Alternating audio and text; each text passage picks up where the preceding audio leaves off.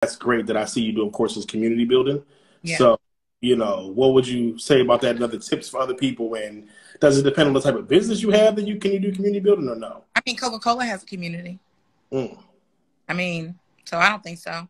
I think that you first have to really give a about people and understand that your community actually serves you and it's actually what they need.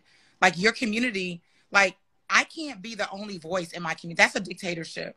Right, the community, you need. They should be talking with one another, celebrating things together, helping support each other. Like that's what community is. Community is like, and so I think first is care, because a lot of entrepreneurs don't. They're so broke and stressed out and hustling for their next invoice that it's hard to care because you're in feast or famine mode.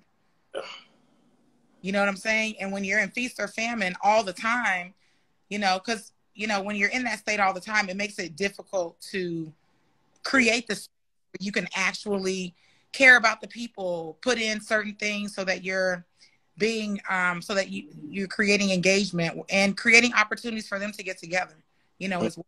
So community building to me is like everything, because it also takes some of the pressure off of me to be the only voice. You see what I'm saying?